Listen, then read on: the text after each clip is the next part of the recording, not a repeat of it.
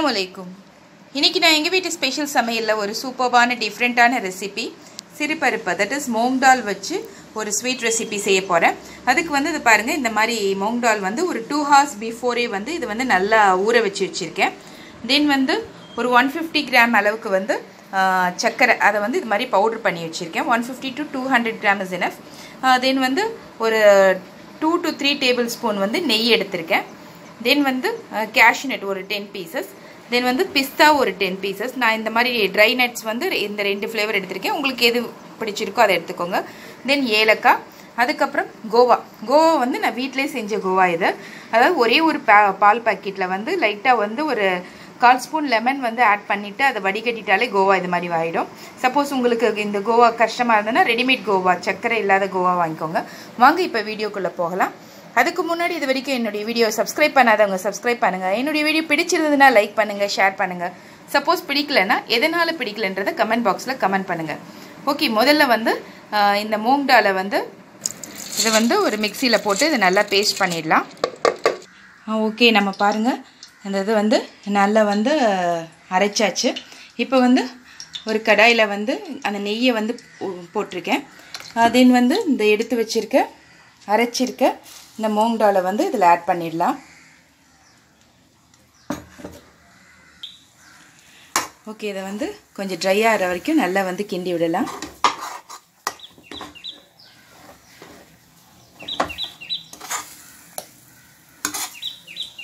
சூப்பரான ரெசிபிங்க இது, ரொம்ப நல்லாயிருக்கும். ஃபெஸ்டிவலுக்குலாம் வந்து ஒரு டிஃப்ரெண்ட்டான ரெசிபி. கண்டிப்பாக ஒரு வாட்டி ட்ரை பண்ணி பாருங்கள், ரொம்ப நல்லாயிருக்கும். ஓகே, அட் தி ஸ்டேஜில் வந்து நம்ம வந்து எடுத்து வச்சுருக்க இந்த பவுட்ரு பண்ணி வச்சுருக்க சர்க்கரையும் இதில் போட்டுடலாம்.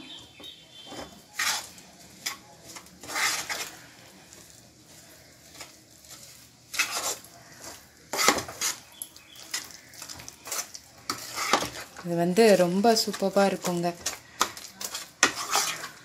நம்ம ஹார்லிக்ஸ், மைசூர் பாக் அதெல்லாம் சாப்பிட்ருக்கோம். அதெல்லாம் விட வந்து இது ரொம்ப நல்லாயிருக்கும். பட் மெயின் வந்து இந்த விடாமல் வந்து இது நல்லா இப்படி கிண்டணும். ஓகே, அடுத்த ஸ்டேஜில் வந்து நம்ம இந்த கோவாவையும் வந்து இதோட ஜாயின் பண்ணிடலாம்.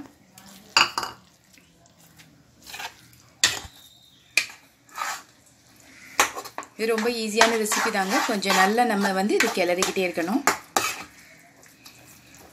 ஓகே, இந்த ஸ்டேஜில் வந்து நம்ம இன்னொரு கப் வந்து நெய் வந்து இதில் ஆட் பண்ணிடலாம். தென் வந்து பொடி பண்ணி வச்சுருக்க ஏலக்காய் இதையும் வந்து இதில் ஆட் பண்ணிடுவோம். இது கொஞ்சம் பொறுமையாக வந்து மீடியம் ஃப்ளேமில் வந்து கிண்ணாதாங்க ரொம்ப சூப்பராக வரும். நீங்கள் இந்த ஸ்டேஜ்லேயே கூட எடுத்துடலாம். இது வந்து அல்வா ஸ்டேஜ். நம்ம வந்து பர்ஃபி செய்ய போகிறோம். அது திக்காகணும், இன்னும் ஒரு 5 minutes ஆகும்.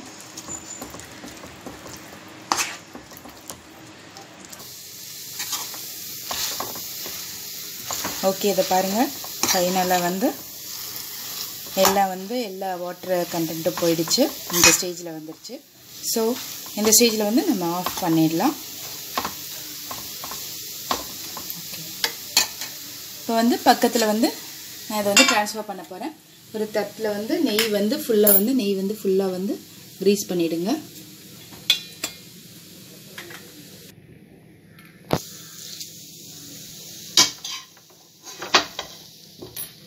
இது வந்து நம்ம ஊர் ஸ்பெஷல் இல்லைங்க, ராஜஸ்தான், குஜராத்காரவங்க வந்து இது ரொம்ப செய்வாங்க, சூப்பராக இருக்கும். ஓகே, ஃபுல்லாக இதை வந்து ஈவனாக ஸ்ப்ரெட் பண்ணிக்கோங்க.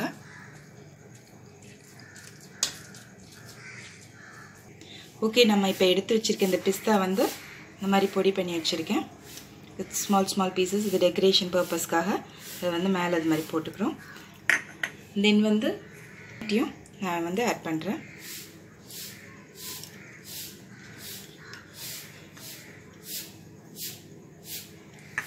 இது வந்து ஒரு 1 hour ஆகும் இது ஃப்ரீஸ் ஆகிறதுக்கு. அதுக்குள்ளே வந்து நீங்கள் முதல்ல வந்து இது மாதிரி வந்து பீஸ் போட்டு வச்சுருங்க. அதுக்கப்புறம் 1 hour செட் ஆன பிறகு கட் பண்ணால் சூப்பராக வரும்.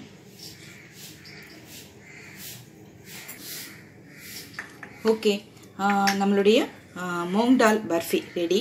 இது மாதிரி பல பயனுள்ள இன்ஃபர்மேட்டிவ் அப்டேட்ஸை உடனேக்குடன் பார்க்குறதுக்கு மறக்காமல் எனக்கு சப்ஸ்கிரைப் பண்ணுங்கள். தேங்க்யூ ஃபார் வாட்சிங் மை வீடியோ. ஓகே, ஒரு 1 hour வந்து இதுதானு பாருங்கள், சூப்பராக வருது பாருங்கள்.